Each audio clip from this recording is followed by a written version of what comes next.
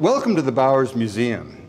I'm Wade Davis, writer, photographer, filmmaker, and guest curator of the exhibit, Everest, Ascent to Glory. Today, I will be guiding you through a virtual highlights tour of this exciting exhibit. Of course, this will just provide a glimpse into the wonder of these images that tell us so much about those early efforts by the British to reach the summit of the world.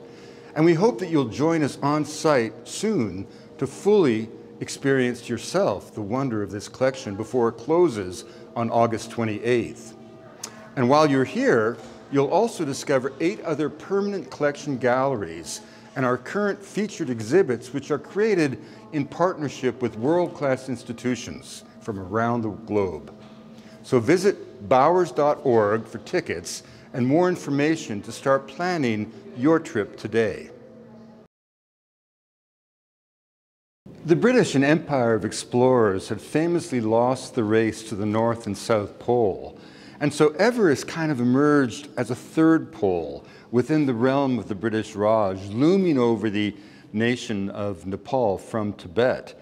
The challenge, as the British set out to climb the mountain, was simply to find it. No European in 1921 had approached the mountain at close quarters. And so the initial expedition in 21 was a reconnaissance. They had to move from Darjeeling up the Chumbi Valley between Bhutan and Nepal. Now remember, Nepal was completely closed to outsiders at that time. The only way to go was through Tibet. But that meant coming up the Chumbi Valley and then turning west, walking 320 miles off the map, simply to reach a mountain that was the highest summit in the world. That was the big challenge in 1921, simply to find the mountain, to find the chink in the armor of the mountains, to find the route that could be taken that might allow them to reach the top of the world. If Everest began as a mission of redemption for an empire of explorers who had lost the race to the poles, in the wake of World War I, it became a mission of regeneration for a nation and a generation bled white by the conflict. Of the 26 men who went to Everest in 1921, 22, and 24, 20 had seen the worst of the fighting. Jack Hazard, who went to the top of the North Pole in 1924, did so with open wounds from the Battle of the Somme still saturating the canvas of his climbing tunic. After World War I, as the legendary Himalayan explorer Tom Longstaff said, laconically, the supply of climbers wasn't quite what it was before the war. Many had been brutalized, many had been killed. So who did go? Well, when you look at this photograph of these men, George Mallory, Sandy Wollaston, Guy Bullock, the governor of Bengal, Howard Bury, and the irascible Scot Harold Rayburn, you wouldn't exactly think these men are ready to take on the biggest mountaineering challenge in the world, but appearances can be deceiving. Sandy Wollaston once went on an expedition to Uganda, to the mountains of the moon, and at the end of 9 months in the jungle, he thought, why go back to England the same way? And he walked from the source of the Congo to the mouth, becoming the second person to do it since Stanley. Howard Bury stripped off his clothes naked and anointed his body with holy oils and walked the length of the Ganges River. He famously killed a man-eating tiger that had killed and eaten 21 holy men. So these were extraordinary men who lived in an era that we can hardly imagine, and these were the men who took on Everest in 1921.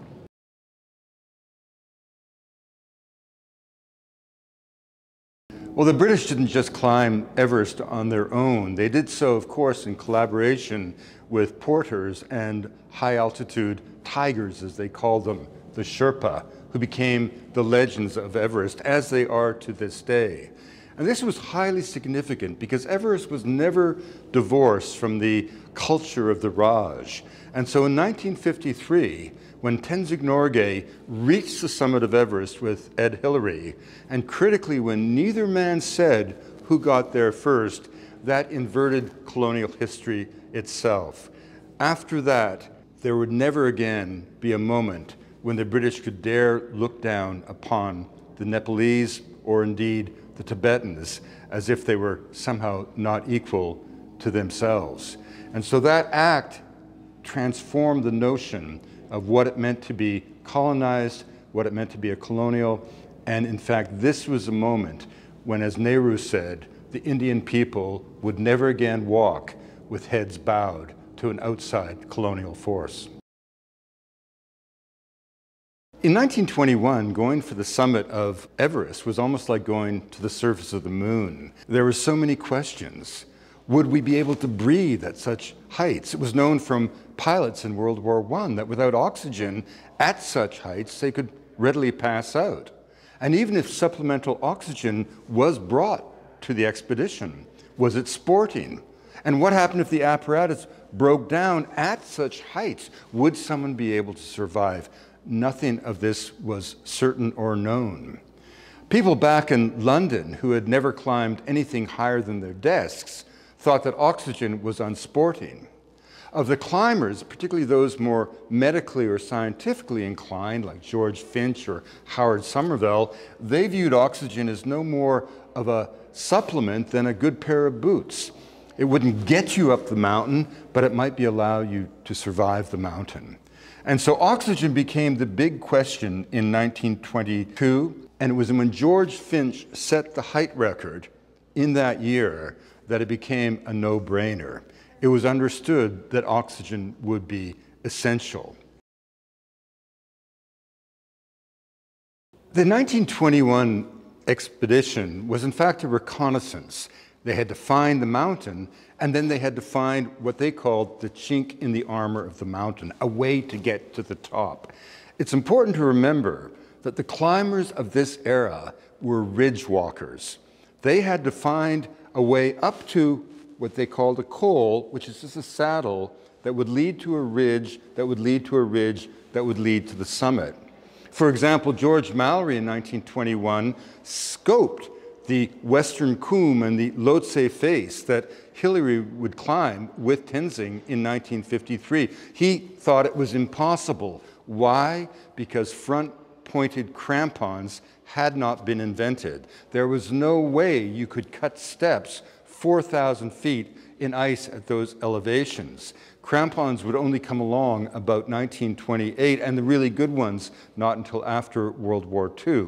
So in 1921, Mallory identified from the West Rongbuk Glacier Hillary's route of 53 and rejected it.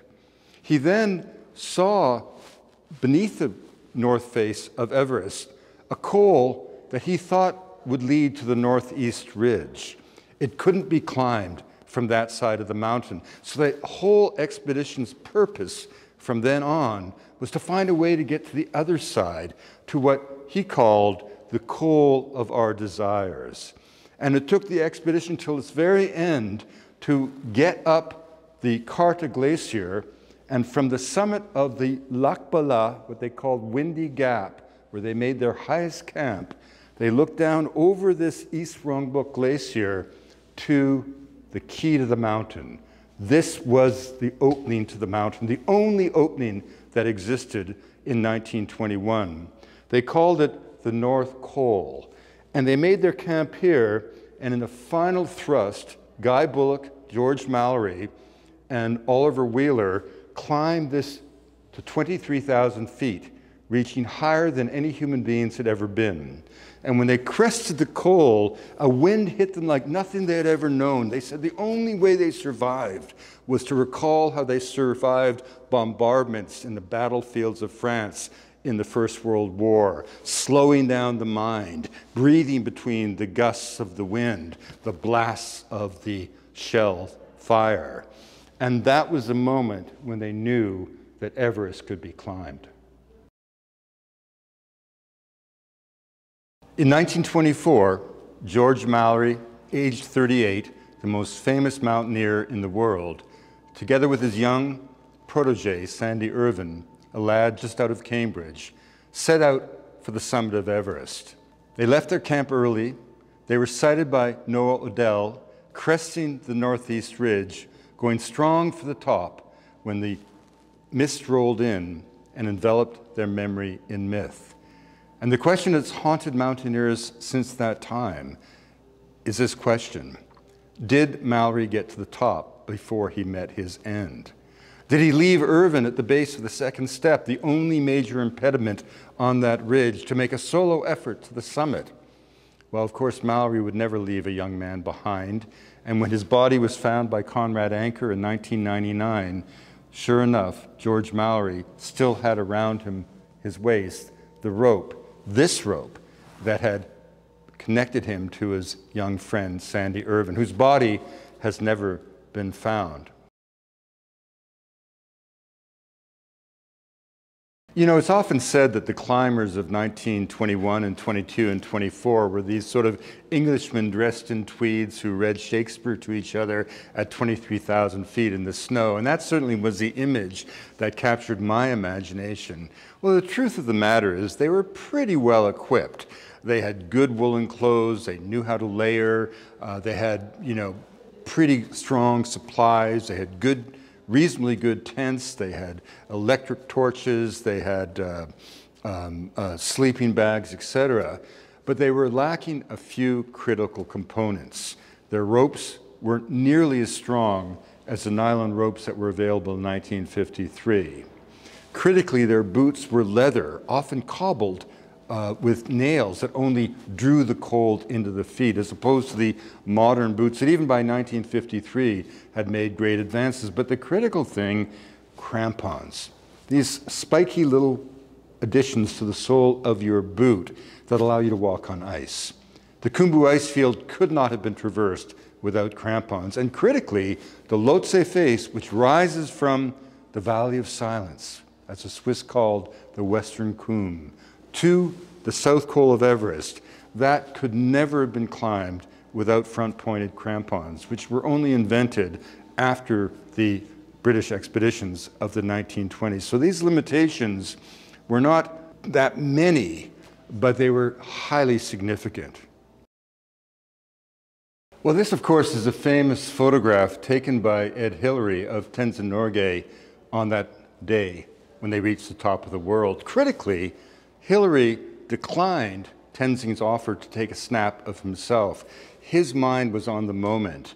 He turned his camera around him to photograph the landscape, but also the route down the northeast ridge where Mallory's body lay. And as Hillary came off the mountain, he said to George Low, "Well, we knocked the bastard off." And then his next words were to another companion, "Wouldn't George Mallory have been amazed?" And Tenzing, meanwhile, had transformed the very image of India itself and of Nepal. Forever, the British anticipated that lads from Cambridge or Oxford would be the first to reach the summit of the world. And when it was reached by a humble beekeeper from the far reaches of empire, Ed Hillary, and a humble Sherpa who'd been raised in a yak herder's tent, everything inverted. This was a gesture that transformed what it meant to be colonized and to be a colonial. This, after all, is only 6 years after India's independence. Nehru seized upon this in a dramatic way. These men came off the summit world into a blaze of international celebrity. Hillary was knighted even before he reached the monastery of Timbuche on the trek out of the Everest massif. Tenzing in India was seen as an incarnation of Shiva. And in fact, the king of Nepal announced formally that the two greatest products of his kingdom in all of history had been the Buddha and Tenzing Norgay. This was a moment that transformed the world. We hope that you enjoyed our virtual highlights tour of Everest, Ascent to Glory. If you enjoyed this exhibit, please consider taking a deeper dive into the subject by visiting the Bowers Museum in person before Everest closes August 28th, or participating in one of the many programs held in conjunction with the exhibit. All these events can be found on the Bowers Museum online events calendar at bowers.org. Thank you, as always, for your support.